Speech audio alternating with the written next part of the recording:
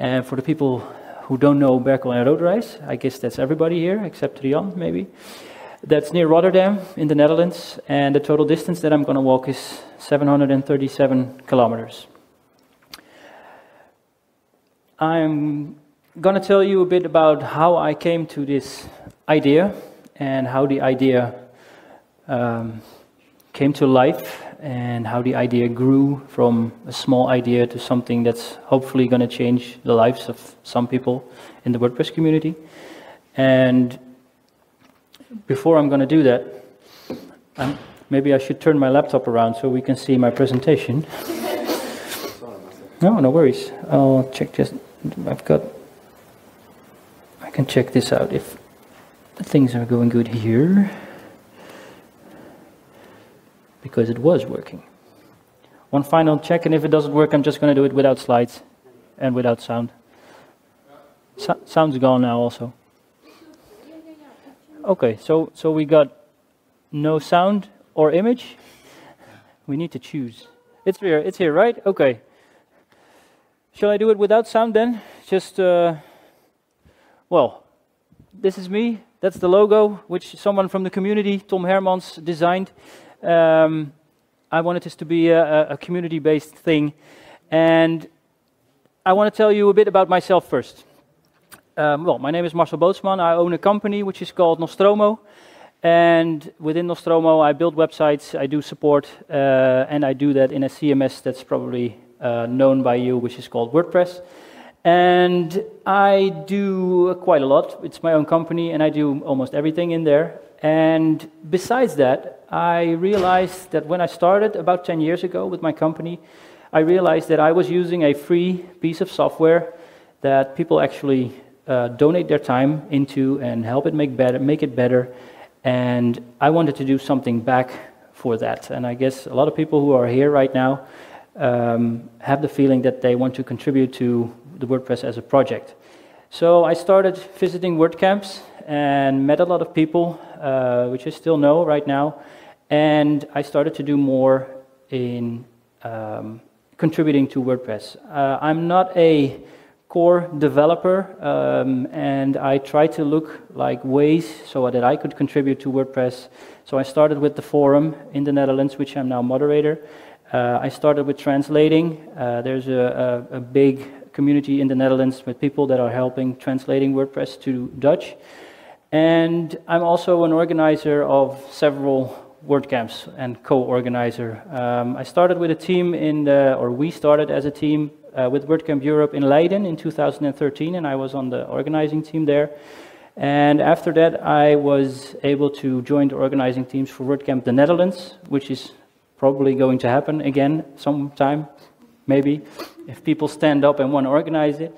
And right now, I am the lead organizer for WordCamp Rotterdam. And I want to take the opportunity to make a bit of a commercial for WordCamp Rotterdam, very short. It's on the April 12th, and it's going to be a 24-hour WordCamp. We have a WordCamp conference during the day, presentations and hallway tracks, and you can meet people. And from 8 p.m. in the evening, we're going to start a Do Action Hackathon and help 4 charities build a new website. And at 8 o'clock in the morning, we're going to finish that, and hopefully we have 4 websites to show to the charities. And we have support from SiteGround, who's going to host those websites for a year, and it's going to be fun. So if you don't have anything to do on April 12th this year, please come to Rotterdam. There's still some tickets left, a lot, but you can also come. So why would you contribute to WordPress? Who of you has not ever contributed to WordPress? Okay, well that's not true, because you're here, and by being here, you're already contributing to WordPress. So contributing can be a lot, and contributing is, for WordPress, it depends on the time that contributors put into the project. If everybody stops doing what they're contributing right now, WordPress is not going to be as successful as it has been. So people like you help make WordPress better. I believe there was a contributing room for the whole WordCamp here. I arrived this morning, so I wasn't at contributor day. There was a contributor day also. It's still, yeah, the room is still there, I know. People are still contributing, which is very good. And contributing is a big part of what makes WordPress big. And what I wanted to do is, well, how can you help, or why should you contribute to WordPress? It's just 4 simple bullet points. You can learn new stuff. You can learn a lot. There's lots of experienced people in any subject where you would like to contribute, like translating, like core contributing, like the Gutenberg project, or the block editor, as we need to call it right now. So there's always something you can do. And if you want to learn stuff, join those teams and introduce yourself. Tell them what you can add to the team, or what you want to learn, and people will embrace your embrace you and help contribute to WordPress. You can also share your knowledge. If you are experienced in certain areas, you can share that knowledge to new people or people who want to learn, and which is also an awesome thing to do. But maybe the most important thing is the last point, and that's having fun and making new friends. I see a lot of familiar faces in here, and every WordCamp where I go to, which is not a lot, but I visit a few, it's the familiar faces that make it very cool, and also seeing new faces arrive. Ever since we had the little dashboard widget where announcements of WordCamps were, we see a lot of new people going to WordCamp. So who's here for the first time on a WordCamp? Okay, well, that's good. That's good. Good to see you here. And I'd like to dig a little deeper in how did I get the idea of going to Berlin or while walking. If you want to start contributing, you can go to make.wordpress.org. There's a lot of information there. You can see what kind of teams are there, and if you can contribute there, and or if you would like to learn, pick a team, subscribe to Slack, join those teams. Everybody knows Slack in here? Excellent. So just have fun and help contributing and make WordPress even better. So what about the walk to Berlin? I told you at the beginning that I was going to do that, and where did the idea come from? Well, the idea actually came from this. I'm someone who talks before he thinks, and sometimes that's a good thing, sometimes that's not a good thing. And I had a thought. It was June 4th of last year, which is almost a year ago, and I had the idea of, well, WordCamp Europe, it's going to be in Europe, so it's probably not going to be far away. Maybe I should walk there. And don't ask me why I thought of that. I don't know. It just popped up somewhere and I thought it. And at the moment I thought it, I put it on Twitter. Which is not really smart to do, but I did it. And people were liking that tweet and were asking, hey, you probably know where the next edition of WordCamp is going to be, because it was before WordCamp Europe in Belgrade. And I didn't know, because, well, I used to be in the organization, so people thought, well, it's going to be in Antwerp, or it's going to be in Utrecht in the Netherlands, so it's going to be close. No, I didn't know that. So, well, eventually it was announced that it was going to be Berlin, and I was happy, but also I realized quickly that, well, that's not so close to the Netherlands, Berlin. But okay, why am I going to do this? Because first of all, it was just a little idea. I was going to walk, and I didn't think about planning. I have my own company. I can't just drop my company for a month and go walking, and I need support for that. So I'm going to get some attention by this, because it's an insane adventure that I'm going to do, and people are going to like it or not, are going to talk about it. And I wanted to turn that into something that was a positive thing for the WordPress community. So I decided I wanted to raise money for a good cause to do that. The other reason I'm going to do it is because I wanted to go outside of my own comfort zone. I may look like a relaxed guy, but I don't easily go up to new people or people I don't know and talk to them. But I'm up here, I'm talking, and I'm going to do that walk, and I'm going to sleep at people's places, who I don't know. I made contact with people where I can sleep, who I don't know, and it will all be good, and we'll chat and we'll get to know each other, and maybe I end up with some friends that might even come visit me in a while or something. So those are the things that I wanted to do, and I needed to go outside of my comfort zone, because well, nothing really happens in your comfort zone. Well, it's comfortable, of course, that is, but nothing really happens there. And Carol Olinger, who I met on WordCamp Utrecht and on other WordCamps too, she said during one of her presentations, well, everything you want is on the other side of fear, because you might be nervous or anxious about something that you need to do or something that you want to do, but if you don't do it, well, you never know what it's like or how it's going to be, and it might even be fun. Even walking 700 kilometers to Berlin might be fun. So, this is my route, and that's a long end. And there are some icons on there, which I don't know if everybody can see it, but those are beds, and there's a person in there. Well, at least there's a head in there, so I hope the rest of the person is in there too. And on the other side of the map, on the eastern part, there are some flags, which means I still need places to sleep in those areas. And to zoom into that area, these are the towns which are, which are along the route. And so I was hoping there were a lot of people that are from that area right here. Guess that's not going to happen. But maybe you know people, or you know people, or who have friends who live in that area. Well, actually, people should live there because there are towns, so people live there. So it might be possible that I might gain 1 or 2 places to sleep, or even, well, have you think about your surroundings, and maybe you know people there. And if you do, please bring them into contact with me, so I can see to get a place to sleep over there. Just a little bit more about the route. In the first part, in the Netherlands, I had some troubles in getting sleeping places there too, and that was picked up on Twitter by a national radio station, and there were 3 places left in the Netherlands.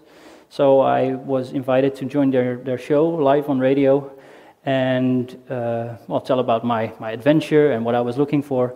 And they said, okay, we're going to give you an hour, or we're going to give our listeners an hour, and after that hour we will come back to you and, well, let you know if we could arrange something.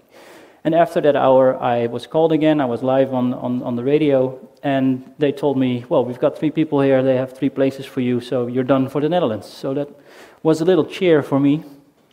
The next part is, and the challenging part is getting places right over there. If that's not going to happen, that's not going to be a red flag for me. I'm going to go anyway, because people live there. There's probably cafes or restaurants where people meet up, and I can talk to people, even if I don't like it. I have to talk to people and see if there are places to sleep in those areas. I'm not going to bring a tent in my luggage, so that's the only option. Other option is under a bridge, but I don't really like that. So, how can you help? Share this, and I'm going to go a little bit further into the last point, which is also there's a party right here, Raid Boxes.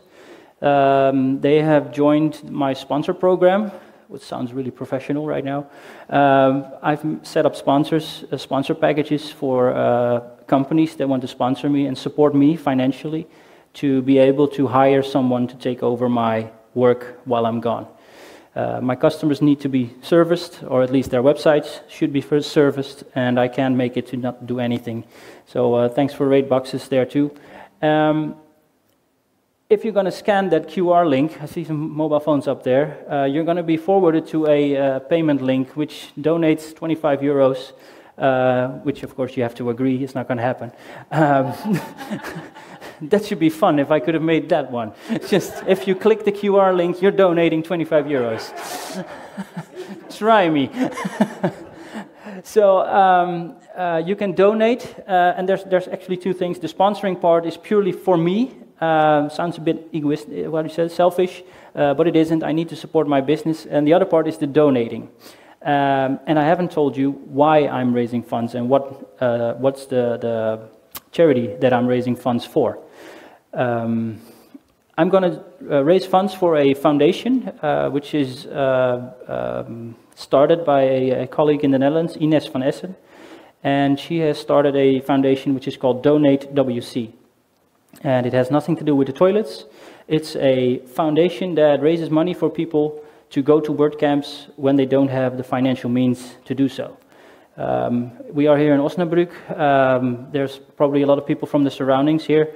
There's also people in other countries that might have something to share with the WordPress community by a talk, or they want to volunteer, or they want to help organize. And if they're from abroad and they do not have the financial means to come to that WordCamp, well, they can't come, and we're going to miss out as a community. So there are also right now multiple initiatives to support people for diversity, but also for people who just don't have the financial means to come to a WordCamp. And I thought, well, Donate WC is a good cause. So I've started collecting money already, and at this moment I've almost raised 1,400 euros already. So that's probably going to help one person to go to a WordCamp, but of course I want more. Not for me, but for the foundation. I want more people to come to WordCamps, even if they don't have the possibilities to do so.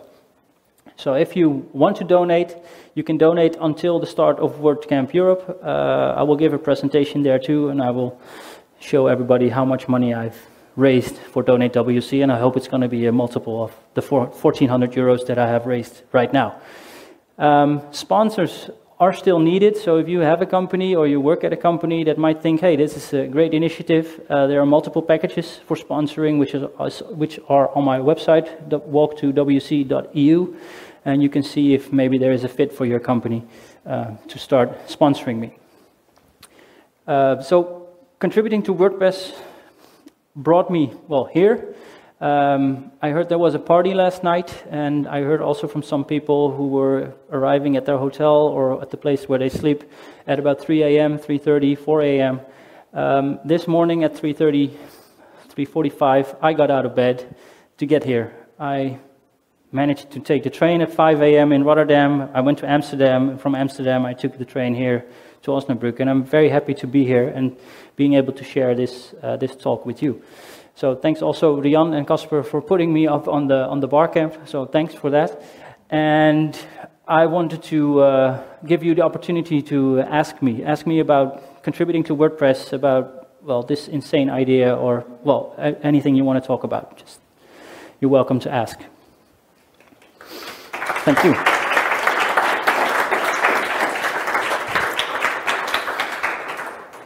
So any questions? There's one in the back. Go ahead. I'll repeat the question for you. The foundation, how do they distribute their funds? Like, is there an election process, or how is the application process for the foundation, and how do they select the people? Okay. Yeah, the question was how the foundation, Donate WC, how they select the people that are able to get funds from the foundation, and how the selection process is. I'm not at this moment aware of the precise details on the selection.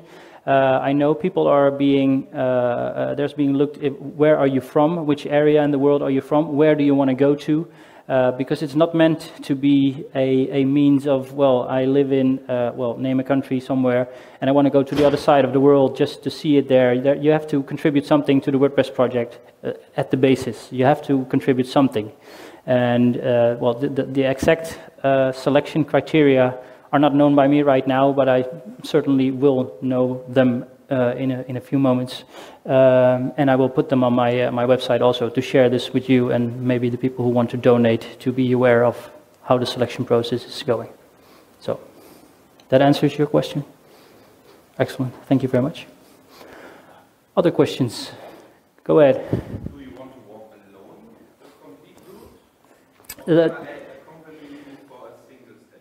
Okay, well, the question was if I want to walk alone or if people can join me in walking along the route. From the beginning, people were very enthusiastic and they were saying, I want to join and I want to walk with you. And I started thinking of the practical things that could bring. And one of the issues that I've noticed that if I'm training, I walk at a certain pace, at a certain speed, and if people walk different speeds, it's not going to be that cozy because there's someone walking there, and that's not going to work. Also, if you want to sleep somewhere and you come alone, the chances are bigger that you are being, well, entered someone in somebody's home. If you're with a group, even if it's 4 or 5 people, that's going to be a bit more difficult. So at the end, sorry, I decided I'm going to do it alone. There are some people who are joining me for a piece of the track. Casper is one of them. He's going to join me from and walk to from Potsdam to Berlin, so the final stage. But if, well, you've seen the map, if you live along the route and you want to walk with me during one of those pieces, you're welcome to join me. I'm going to walk my own pace. If you can't keep up, or you're fast, or even if you're faster, no problem. I think I like it. If people want to join me, that gives me well, more opportunity, well, to get to know each other. And of course, you're welcome to join. You need to think of your own sleeping places, though. I'm not going to arrange them for you. So thank you for your question. Other questions? Go ahead. What's your plan for your way back home?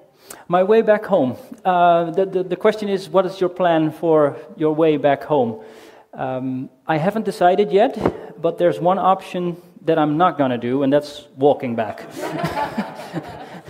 After walking 700 kilometers and being on a WordCamp for 3 days, which is going to be a lot of walking also, I don't think I have the energy and the, how do you say it, the motivation to walk back again. No, that's not going to happen. And it's going to take me another month, and I don't think my wife and kids would like that if I'm going to be gone for another month.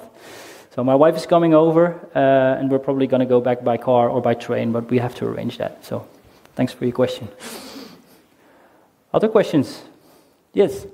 What's your goal for the daily, do you have daily goals of kilometers that you want to cover? Yes, I have daily goals. I will put my route here. Not all the stages are the exact length. When I started planning this, I just entered my hometown in Google Maps, and I entered the address of the venue.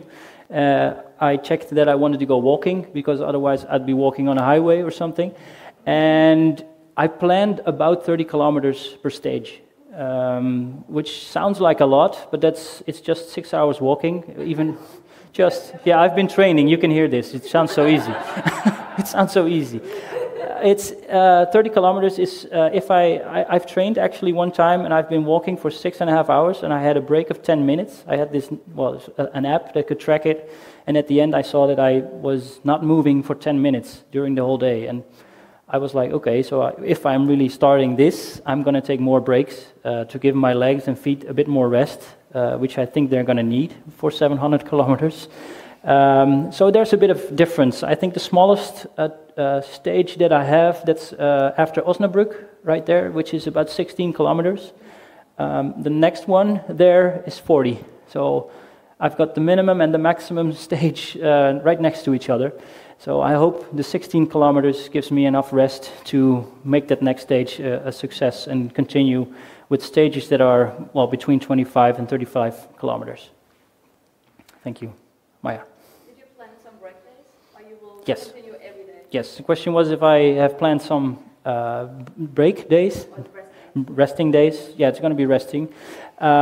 Yes, it's going to take me 32 days from start to beginning, and I've planned 6 resting days in between.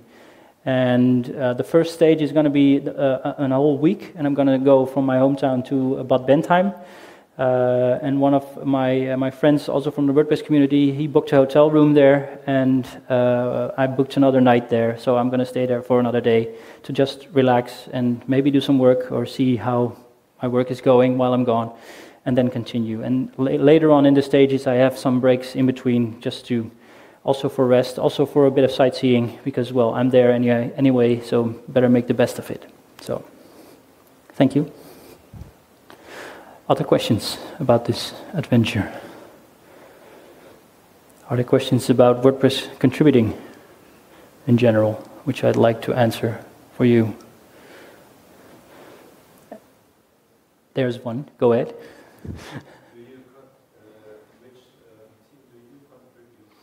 I contribute, the question was, in which teams do I contribute? I contribute mostly in the Polyglots team. I'm in the Polyglots team for the Netherlands, and we are 4 or 5 general translation editors in there.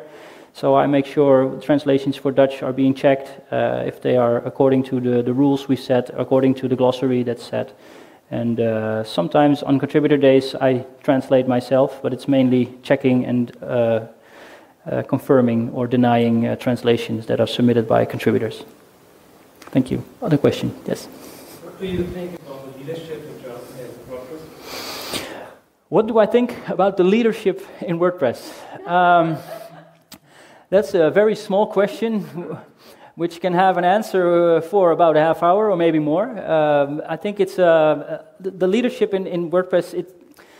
It's very hard for me to say something about it. How do I say that? Yeah, let's do this off record. No, I can say something about it. We all know there is a how do we say it? A strict leadership from across the big pond. There is a team there. They have a how do you say it? A trajectory set for where WordPress is going, what should happen, and I think leadership is needed for a project as big as this. I also think that there should be more, or the leadership should listen more to what the community has to say about which way it goes.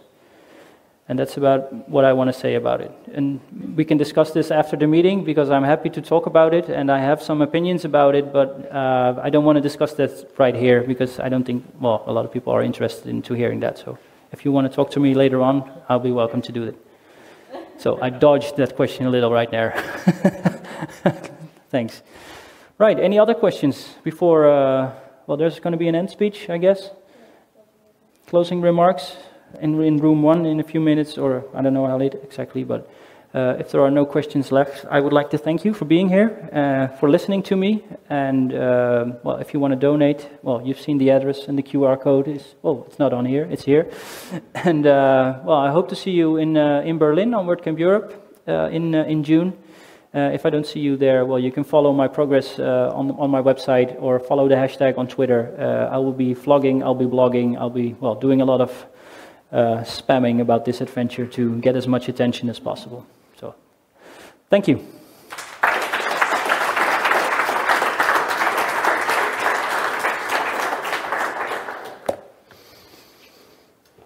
Dank je wel.